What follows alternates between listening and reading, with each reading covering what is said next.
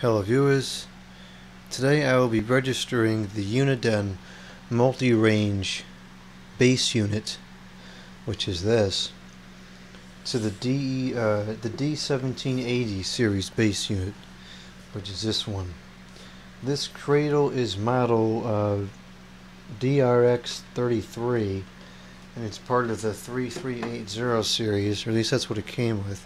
But I don't really like the 3380 base all that much, so I want to use the 1780 base instead, which I like a fair bit better.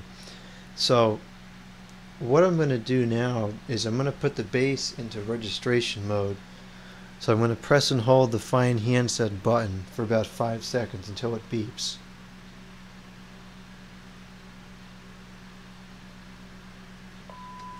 Okay, now the base is in registration mode. So now on this Cradle, there's a little button here. I'm going to press that, and that's supposed to change this. So you see link is now flashing, and when it links up fully, it should stay on steady. So I'm going to put this on the table here and see what happens.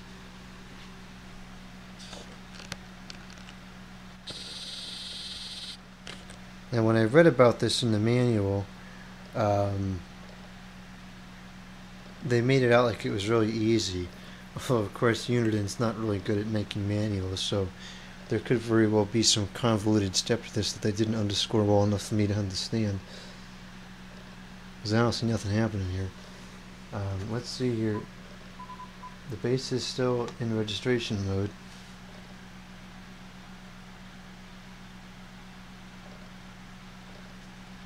I don't see anything happening, so that's cool. Well, not really, but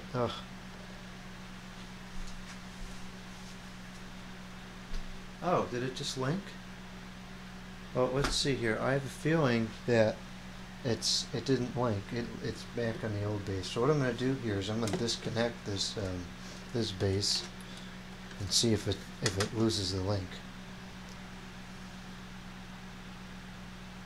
Oh, look at that. It actually worked. It just took ridiculously long. Okay, so that was successful.